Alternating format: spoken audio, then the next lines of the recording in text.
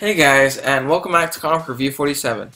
Today we'll be talking about Eobard Thawne, also known as the Reverse Flash, also known as Professor Zoom. Eobard Thawne is only one of the several Reverse Flashes that exist in DC continuity. He first appeared in The Flash number 139 back in 1963.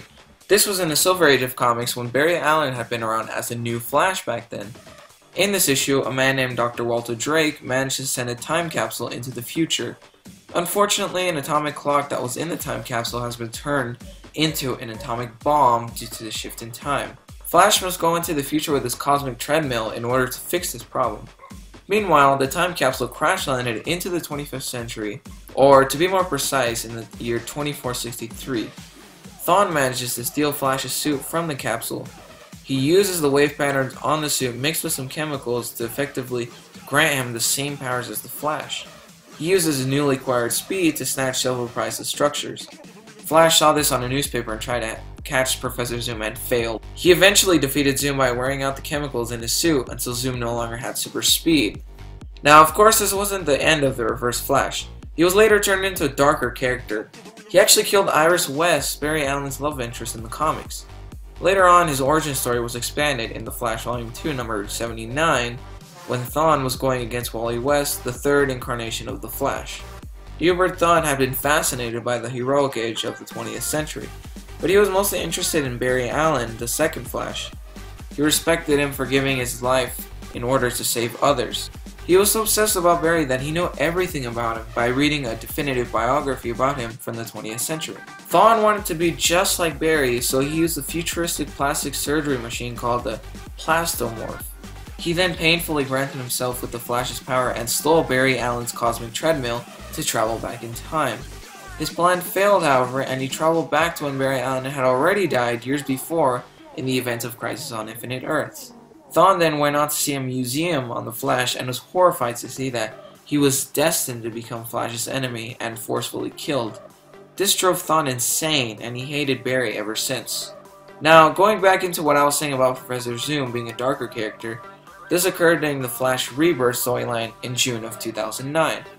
This storyline introduces Flash back into DC's continuity, but more importantly reveals to us a lot more on Professor Zoom.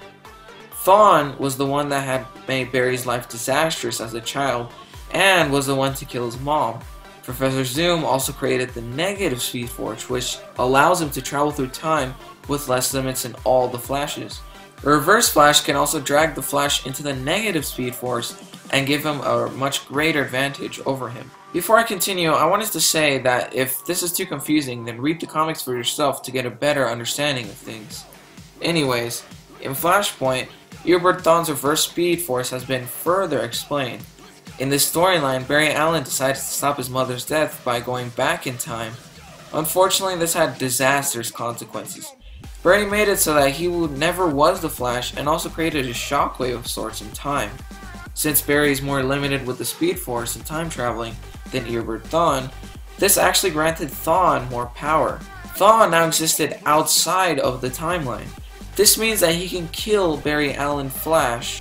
Thomas Wayne, the Batman of this distorted timeline, killed Thawne with a sword while he was busy blabbering to the Flash. After this apparent death, he wasn't seen again until the DCU started, and he appeared in issues 41 to 47.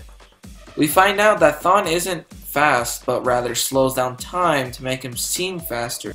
We also see Eobard as a genius and a master of manipulation. Flash sorts Thawne by figuring out how he goes so fast and sends him to jail. He appears yet again in the DC Universe, The Flash number 1 one-shot in 2016. This is not to be confused with the Flash Rebirth title in 2009 that I mentioned earlier. He appears as a vision with the Flash Barry Allen yelling, "Not again," to Professor Zoom. Professor Zoom, aka Reverse Flash, has appeared in various media throughout the years. Zoom, what do you say? One last dance?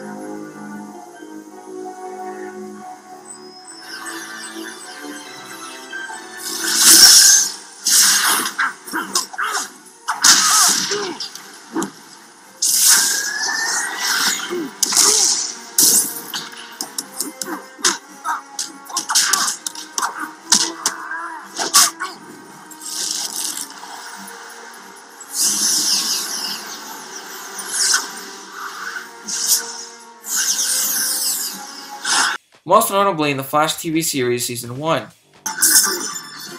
fast enough, Flash.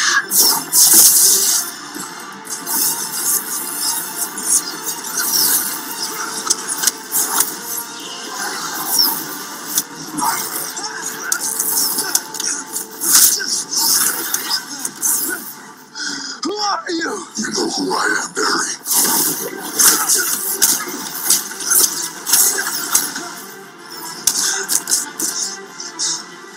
What do you guys think of Eobard Thawne?